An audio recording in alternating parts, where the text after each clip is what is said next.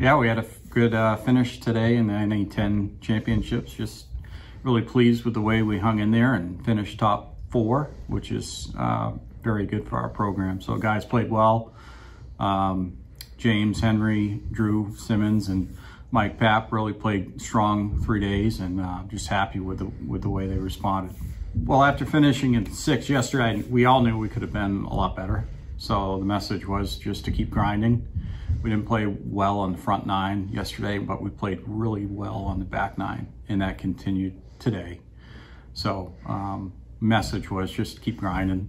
Well, they kept the ball in play, and they kept the ball below the hole. The greens are very, very fast. Their short game was much better. And something we've been working very hard on is from 100 yards and in, and that definitely paid its dividends today.